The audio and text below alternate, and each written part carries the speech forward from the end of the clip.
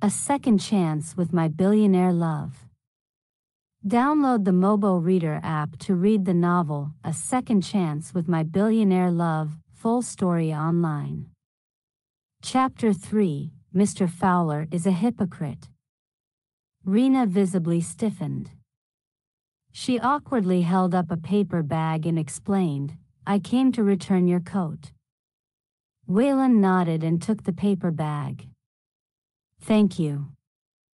Then, without saying anything more, he walked straight towards the elevator.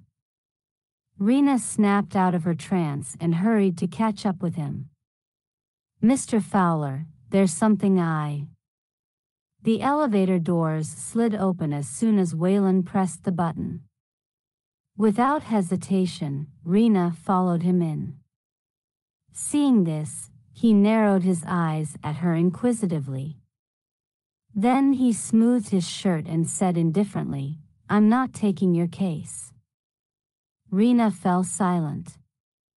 It seemed that Waylen already knew about the matter regarding her father. She lowered her head and asked softly, "Did Harold ask you not to take my case?" Waylen looked at her in the mirror-like wall and smiled. "No. I just don't like mixing my private affairs with work." Rena understood what he meant. If she wanted to sleep with him, he was more than willing. But if she came to him for anything related to work, she could just forget about it. Her ears turned red from embarrassment.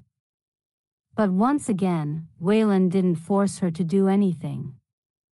Although she was beautiful, it wasn't enough for him to sacrifice his principles. Besides, he wasn't interested in sleeping around in the daytime. Soon, the elevator stopped at the 28th floor. Waylen's secretary was waiting at the elevator door.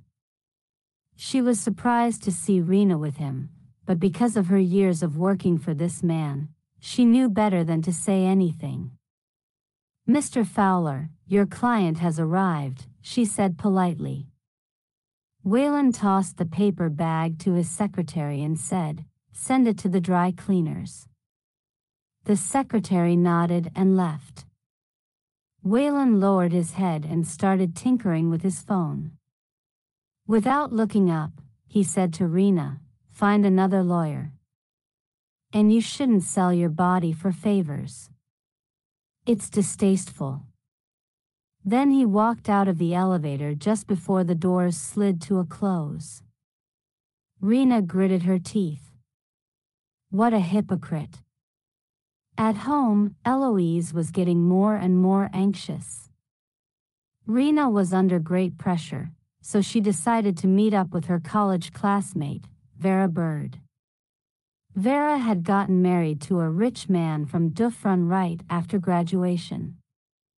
Her husband had a wide range of contacts. Left with nowhere to turn, Rena asked Vera for help.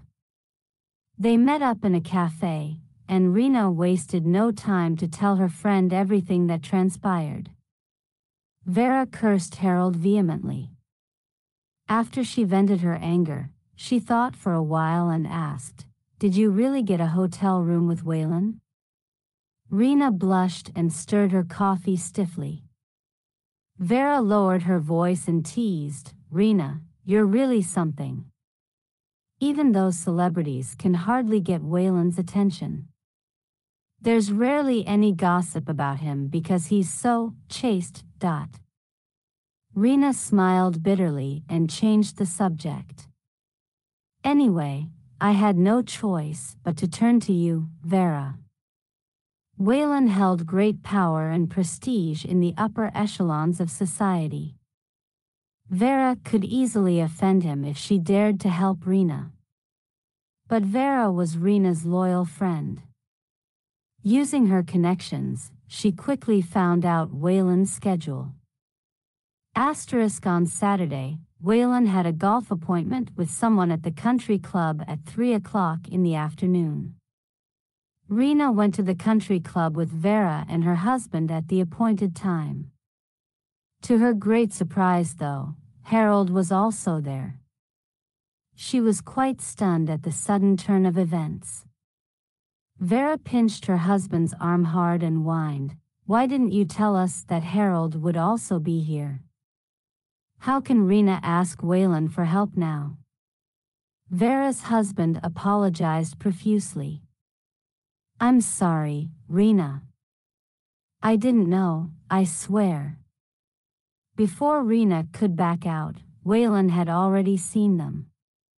He was dressed in white golf attire, looking rich and handsome. He was so tall that he stood out among the crowd. Just like at the law firm, Waylen pretended not to know Rena and only greeted Vera's husband. Vera's husband was flattered, so he smiled back. Then Waylen glanced at Rena. Rena had smooth, supple skin, and she had deliberately worn clothes that highlighted her good figure. The tight-fitting white t-shirt made her look energetic, while her light gray shorts showcased her perfect long legs. And her long, wavy brown hair was tied in a neat bun, which added to her charm. Waylen glanced at her long and slender legs and asked casually, "And you are?" Download the Mobo Reader app to read the novel A Second Chance with My Billionaire Love, full story online.